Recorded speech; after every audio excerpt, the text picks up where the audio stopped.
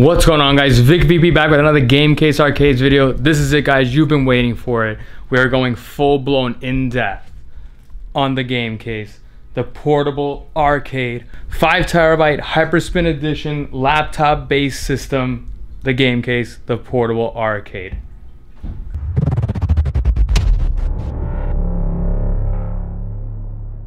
So yes, I'm getting a lot of requests, a lot of concerns, a lot of messages about hyperspin. We haven't spoken about hyperspin a lot on my channel, but I've been doing hyperspin builds for a while now. Not that many, not as much as the RetroPies and all that, but hyperspin is a whole different animal, a whole different beast. And get ready, we're gonna do a lot of in-depth reviews, a lot of looks at what's the difference and why a PC-based system, number one, is more expensive, more high-end, and why can it do more games than anything else, really. Right now, we're gonna take this video real quick. We're gonna open up the GameCase. This is Sims Arcade. Been working on it for about a month now. It's officially time to be shipped out, but I'm taking his exact arcade and we're gonna be making a lot of videos, tutorials, number one, looking at everything, comparing it to a RetroPie build. I mean, this right here is gonna be a big series. It's about time. I gotta update it. The GameCase, the portable arcade, the laptop has been upgraded to 5TB. This thing is jam-packed. I packed it so much. As I could put into it, it could run mostly everything in it. So let's check it out. Let's get a closer look. And let's open it up. Off the bat, people keep asking me, Vic, what's the measurement on this case? This is about a 25 inches across, 16 inches deep. I would say once you have everything, I mean, I'll take a scale to it, but I would probably say it's about maybe 30 pounds. Again, it is a briefcase. There is an arcade. Everything right now is in this. This is being shipped to Sims just like this. Inside this box, we got the two Xbox 360 controllers. We have the laptop. We have the charging cord. We have the arcade. And we have the dongle for the Xbox 360 controllers. This is it. Like, you will receive this in the mail just like this. I'm gonna put the camera down. Let's get closer and unbox it. All right, guys, so you guys don't like selfie mode on this, so I put it up there. Let's unbox this. Let's open up the actual case itself. Again, everything is inside this case. There is a top, there is a bottom. You do have your four legs here. You sit the case down. It is pretty tight, I'm not gonna lie, so you do have to add pressure to the top of the case to unlatch and unlatch. And there we have it. I'm gonna bring you closer. This is awesome. Off the bat, laptop, two Xbox 360 controllers. My charging is right here, the actual charging brick for the laptop. And we have the external 4TB hard drive. This is it. Again, in closed state, yes, it does add a little stress to the joysticks. In reality, I could bring these a little bit closer, but I didn't want, you know, uncomfortable wrist action on this, so let's load it up. So while I unbox it, I'm gonna tell you guys, like, you know, we're really making this series to show people the difference between a hyperspin build, a RetroPie build, and a PCB Jamboard based system like a Pandora's box. So there's gonna be a lot of comparing. But for right now on this one, let's just unbox it. Let's just at least get the thing open with for Sims, for him to watch it, just so you can see what you could do and what's inside the box. So once you do get it, there's a couple things you could do. I normally suggest that you should probably pull out the 360 controllers. Should pull these out and just leave these on the side, because now you could actually push the laptop back more and you'll have more of a tilt on the screen if you do that. So I do suggest that off the bat. Again, inside the pack here, we do have our dongle, and underneath it, we have our charging brick for the laptop. And here you do have your two USB wires. One wire does go to the LEDs and one wire does go to the Zinmo. 6 feet of wire, so you could literally put this thing down, put the laptop over there, and you could still play it. If you want to connect it to a big screen, you can still play it and all that. So again, we have our two USB wires. These are stapled into the control panel, so you can't pull this out. You can pull this as much as you want. It will not come out. So these are stapled in. Again, lastly, I'm just pulling everything out just so you can see it. Lastly, you have your external 4TB hard drive. I mean, this right here literally is holding all of our PS2 games, our Nintendo 3DS, Wii games, the Wii U, a couple of PC games like Grand Theft Auto's inside of this. This is nuts. This is crazy. The last little bit of details we have to do for Sims Arcade, I do have to put the inserts in. That's really the last thing to do. But again, right now we're just unboxing. We're gonna check everything out real quick. So I'm still testing out like the padding. These things do come with padding, so I'm not sure if I do like the egg crate kind of padding. With this kind of padding, it does kind of restrict the laptop to tilt back more. The other one that I'm thinking about putting is this one here, which is the flat back. It will still protect everything. And now we could actually have a little bit more of a screen dip. I could definitely pull the screen out like down more. So I'm not too sure. I do like the egg crate look of it, but also the flat is pretty cool.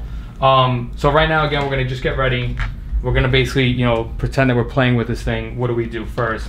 So off the bat, number one, once you get this, you will see this kind of coiled up, nice and neat, so there's not too much room on it. There is one for the Zinmo, which is the longest USB wire, and there is one for the LEDs, that is the shorter end of the wire. So on the right side of the laptop, there are two USB ports, one for the Zinmo and one for the LED. You don't have to put this in beforehand, so either way, I'm just doing it now. We're gonna lift up the laptop, and I'm gonna try to do no cuts on this, guys. So we're gonna actually boot up the laptop and all that. As you can see, LED buttons turn on using the laptop actual power. Again, this right now is my LED, so you could at least see that. We do have the Zinmo plugged in right now, so it is using the arcade sticks right now. Here's the one thing about a hyperspin build and everything. It is a computer. It is a computer-based system. So with that being said, you know, computers are never like, you know, they're not 100%. There's no such thing as a perfect hyperspin build. It's impossible.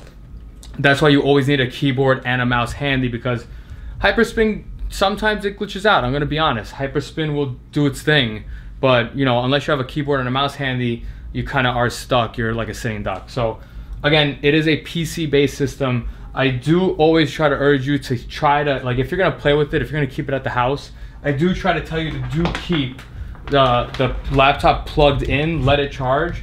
This way, in all honesty, when you do have direct power, your laptop is a little bit faster. It's not really relying on the actual laptop battery to operate. If you do have the chance to plug it in, plug it in. I just wanna make sure this is still running. Yes.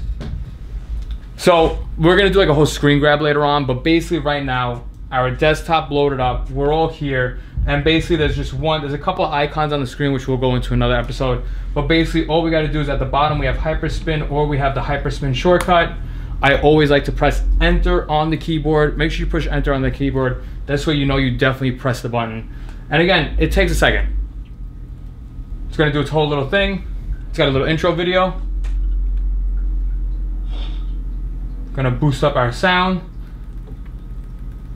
And again, I didn't count how many games yet on this. That's how I'm just too excited. So this is it. Hyperspin is loaded using player one joysticks to navigate the screens. Let's hang out. Let's do a couple of things. Again, we are gonna do a screen grab kind of thing, just to show you differences. Just to show you differences on the system. I'm not gonna do any cuts on this. This is gonna go straight through, just so you can see how it works, okay? So, biggest thing I always like to do, Street Fighter, you know how we do it. We go into the arcade classics. You could either press the green button, or we could press button 1. Basically, the green button does say go or enter. I already have Street Fighter loaded up. This menu screen is a little bit different than Hyperspin. It doesn't tell me how many games there are, but I mean, I'm pretty sure it's about 2,000 arcade games. Difference real quick as far as RetroPie. This one right here will play more intense graphic games, such as NFL Blitz. We got Cruising World on this. You got driving games on this. This thing is nuts. This is insane. Okay, real quick, let's just load up. We're gonna load up Street Fighter. Biggest thing I stress is that you do one button, only one press. Just press the button one time, and it should load. See, you have to press the button one time. I got a little scared there. Press it one time and one time only. It will boot up. This is using MAM, I think it's like 2012, something like that.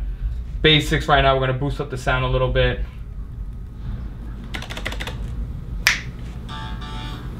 Again, using the laptop screen, this is portable. This is it, okay? We got coin, we gotta start. Oh, I pressed the start button. I didn't press the player 2 start. Now we got player 2 starting inside of it. Let's get Ryu loaded up. It's just amazing, guys. You don't, again, as you saw, the lid closed. We have the ball top still intact. This is ready to go. Again, joysticks work perfectly fine. Up, down, left, right. Hadoukens all day. Hadoukens all day. This one right here, again, basically hyperspin is set to escape. You have to press the escape key to exit out, but we do have the red button. We're back. That is it. So if you can imagine, like if we put this inside of a bar top, I mean, you know, it's the same thing. It's the same 20 button configuration. It's just sometimes, like you just saw, you literally saw my face. The big thing I urge is you only press the button one time. Just push the button one time. As you can see, if you leave it alone, it kind of just randomizes the game real quick on its own. Easy stuff, right? We're done playing MAM arcades. Let's play Super Nintendo. I'm gonna be doing a list. I think we're at 56 systems, which is it's a ton of systems. It's ridiculous. Oh, I forgot one thing. That was my fault. As you can see right now, I forgot to put the 4 terabyte drive in. So the hyperspin will work. There are games basically inside the laptop itself. It's 1 terabyte of games inside the laptop itself. I forgot to plug in the most important thing, which is the hard drive. It is a good idea to plug in the hard drive before you start hyperspin. So what I'm actually gonna do is I'm gonna exit out. But actually before we do that, because if you think about it, the cool thing about these things is, like, you know, I'm gonna show you why I love this exact build. You don't need the suitcase. You literally don't need a suitcase. If you were gonna go out on vacation, which I've done this on the airport, all you need is the laptop and your 360 controllers.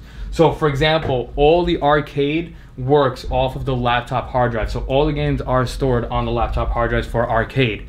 If you did try to boot up, let's say like the Wii, it won't boot up. As you can see, it won't let me do it because it's looking for the hard drive. It's not there. So the system will still work without the external hard drive, but we do want the external hard drive. So we're gonna exit out real quick.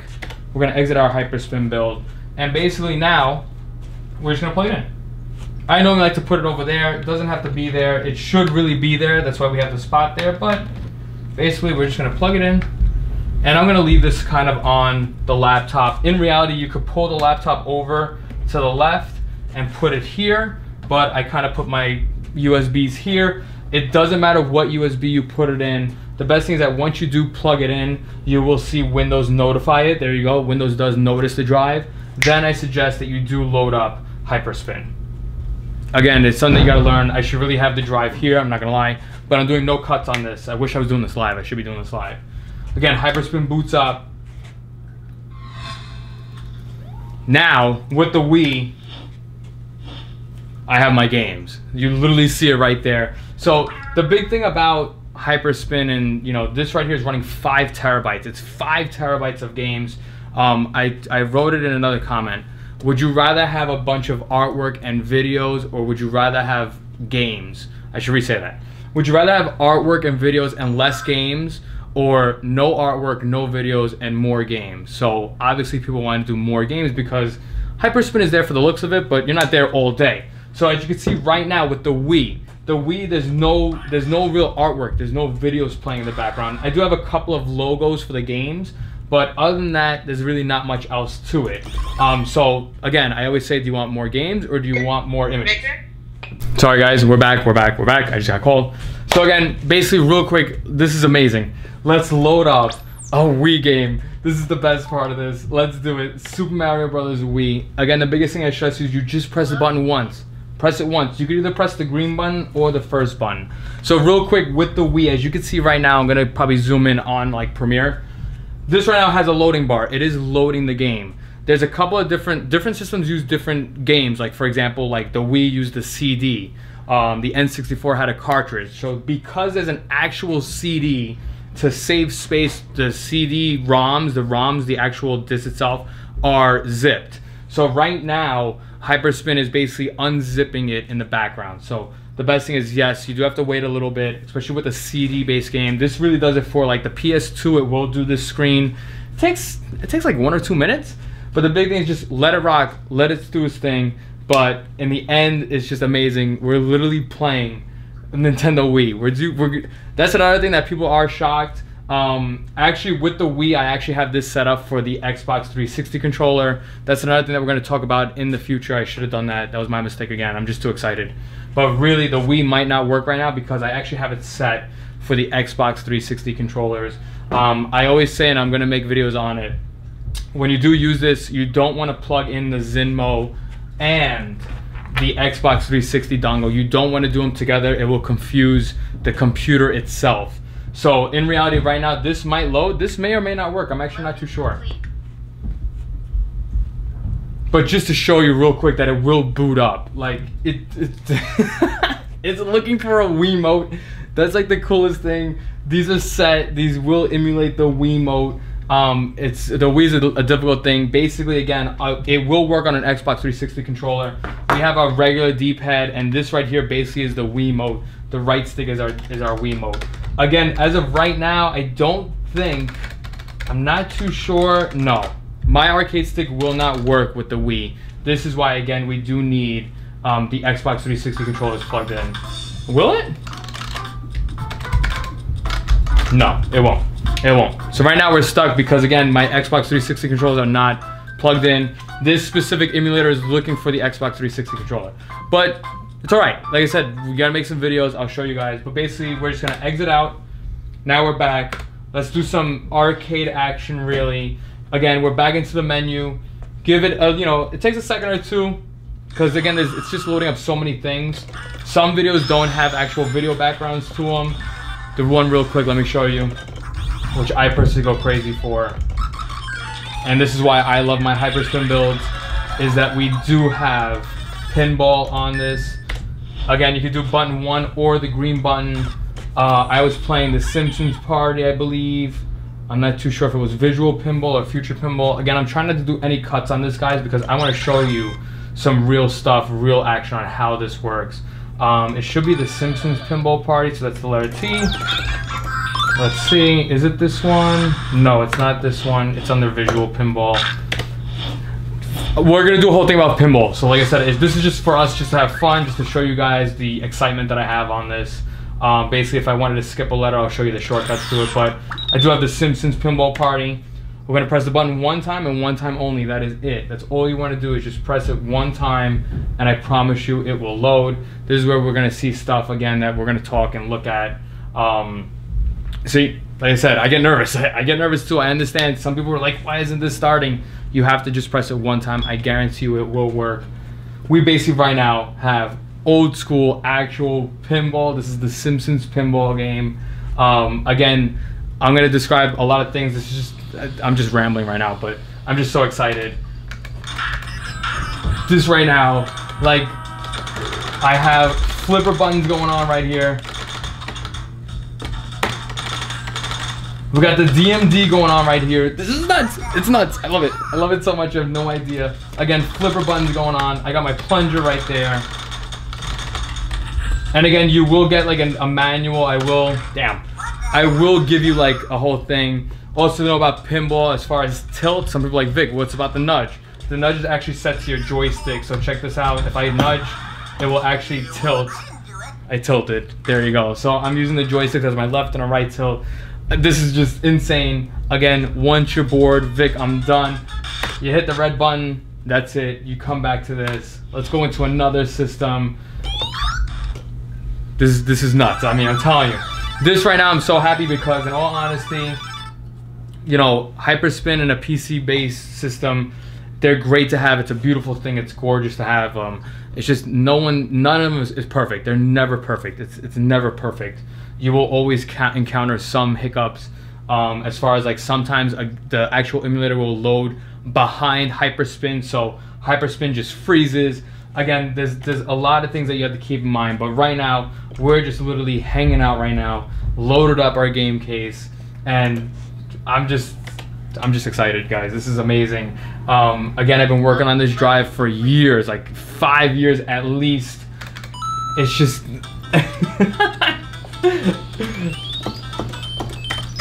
like, this is insane.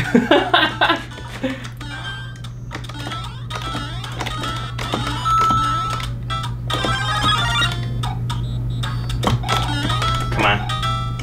There you go. Again, we're playing Super Nintendo. I messed up. On our arcade joysticks. And again, I'm just gonna double check the settings, but I do have our load and save states. There it is. I just loaded a previous game.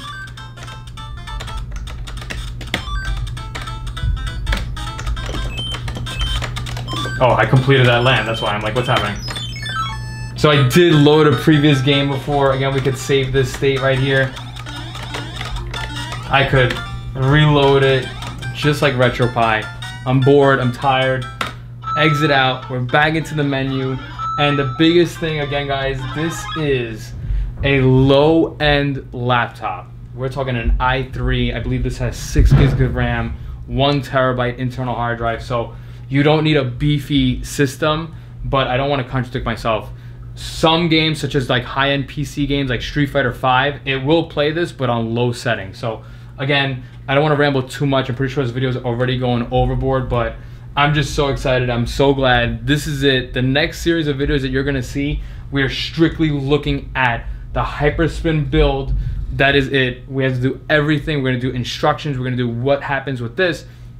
Again, hyperspin is a different animal. It's a tougher animal, but you know, it's just amazing. I'm not going to say bye just yet. We're going to swap over, and I'm going to basically bring the Xbox 360 controllers into play now.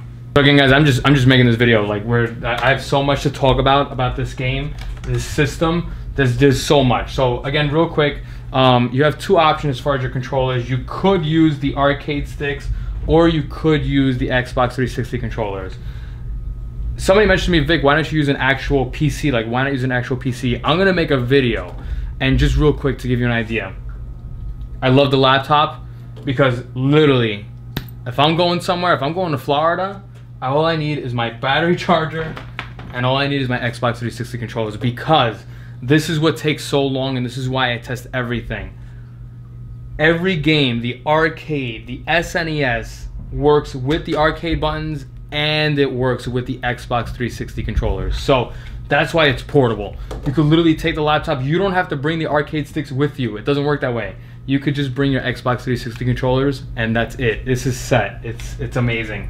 Basically, right now we're gonna load up Xbox, and we're gonna try like the Wii again. I'm gonna load up a Wii game, or actually I'm gonna do a Nintendo GameCube game. So again, I'm gonna take out my Zinmo. You don't really want both connected at the same time, because this uses a system called Joy-to-Key. It kind of spazzes out. So basically, I have my Zinmo disconnected. The Zinmo no longer is there. I basically take my dongle for the Xbox 360 controllers, and we plug it in. The computer will make a little like beep beep noise, like a USB detected, and now we're connected. Now we're gonna reload hyperspin. And again, the way I have this set up is that you will be able to navigate the menus and the windows with the Xbox 360 controller. Right now, this is live right now. We're doing this. I'm gonna do it. We're gonna do a GameCube game. Let's load up old school The Simpsons Hit and Run. Like, we have to load that up real quick. So I'm able to switch out my letters.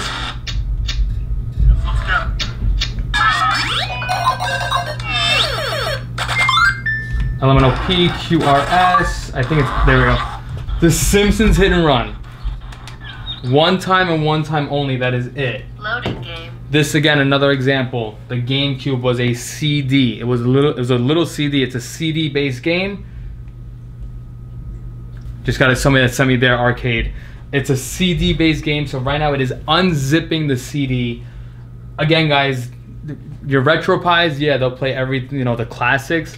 You will not find Nintendo GameCube. You won't find PS2. You won't find the Wii. You won't find the Wii U. You won't find the Nintendo 3DS. You won't. You just can't find it on that. You do need a hyperspin PC-based system. Again, guys, somebody messaged me. It was like they love how excited I am, because in all honesty, it's just awesome to see what I'm not BSing you guys. Hyperspin is an animal, and you need to tame the animal. It's a very difficult animal to tame. I mean, it's tough. It is a tough system. I'm not gonna say I'm the master of it, but I still get confused sometimes with hyperspin. So it is a very tough thing to do. Again, just real quick, admiring the GameCase. It's just so great. I kind of have I just pulled all the wiring out. Really, it's supposed to be a little bit neater. It's supposed to look a little bit nicer, but again, I got to do this for the gram. We are loading up a bunch of GameCase Arcades video. We're recording right now, going out to YouTube. We're seeing this live. We're gonna load up some Simpsons Hit and Run. We are loading. Again, it's just an awesome feeling, guys. Again, I'm trying to do no cuts on this and minimal cuts just to show you how the system works. The biggest thing that some people are going to tell me is that, Vic, it's taking too long to load. It's a low grade laptop. Deal with it. Like, you have to deal with it. You have to get used to it. But real quick, just admire this. This is the best part. This is awesome. Again, we're literally gonna load up this Simpsons Hit and Run. It's just exciting stuff. Again, I do have these set up for 2 players. I didn't go all out with the 4-player on this. Like, we didn't do 4-player 360 games on this, to be honest. Look at this. Again, it's all using this Xbox 360 controller right now. We are playing a Nintendo GameCube game right now. Still loading. Press start. Checking the memory cards. Look at this. This is amazing. If you haven't played Simpsons Hit and Run, oh, you have to. This is Grand Theft Auto for the Simpsons. I'm endorsing a new Again, I can't skip this. This is just how it is. Again, I'm gonna end this, not now, but I'm gonna end this after a little bit of gameplay. Stay tuned, guys. A lot of videos coming your way. We're gonna be talking about pinball. It's really meant for like people that buy the system just to help and guide you. Again, the PC-based systems are more expensive. They are a bigger. I always say, like, JAMA boards are like easy level. Your RetroPies are pro, and then your hyperspin is like expert. In reality, yes, we try to set these up so it's easy for you, the customer, like, to just play with it. But in all honesty, you will get a couple of hiccups. I'm not going to sugarcoat it. There's always a couple of hiccups. Sometimes, again, the emulator runs behind the system. You know, it happens. That happens. Check this out real quick. We're talking to Marge. I mean, look, we're literally playing full screen Nintendo GameCube, Simpsons Hit and Run, and again, all the buttons work on this. Let's go. Let's hop. Look at this. I mean, if this doesn't blow your mind.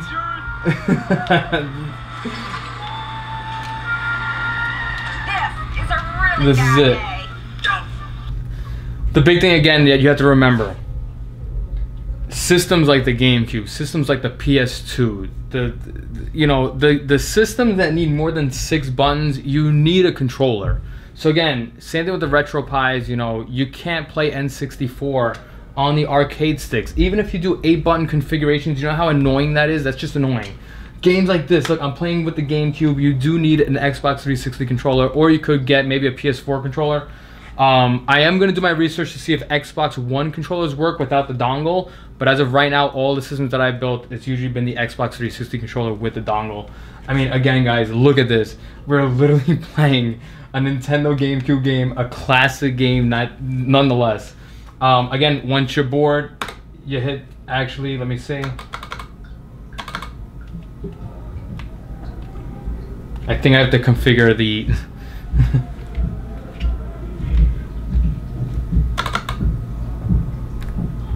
Oh, okay.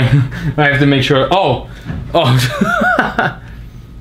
So remember so remember just now I had a brain fart just now. I was pressing the red button just now to exit the emulator, but I just remembered that the Zinmo is disconnected. So you do need to use the keyboard escape key to make it work. So keep that in mind. I just had a brain fart. But basically, real quick, just to show you what you do once you're bored with the game. Again, now we're using a keyboard now. I could use the Xbox 360 controller to navigate, so I could actually go back once it loads up. You know, again, it's loading a bunch of games, so it's loading all the artwork too on that. But basically, the L3 button will let me exit. Once you are done playing, you go to start, you go to shut down, and that is it. I could set up hyperspin to shut down the computer once you exit out of hyperspin, but I know for a fact that sometimes the hiccups that you get, you accidentally exit out of hyperspin and then all of a sudden you turn off the system and it's annoying. I don't do that anymore. But real quick, guys, I know I said it's a quick video, but I mean, let's do it. We're gonna make a bunch of videos before this goes out. I'm so excited. This is it, guys. The GameCase Arcade, the 5 terabyte edition GameCase Arcade. Now it's off. Guys, I'll see you soon. You're gonna see a lot of videos coming up, guys, I promise you.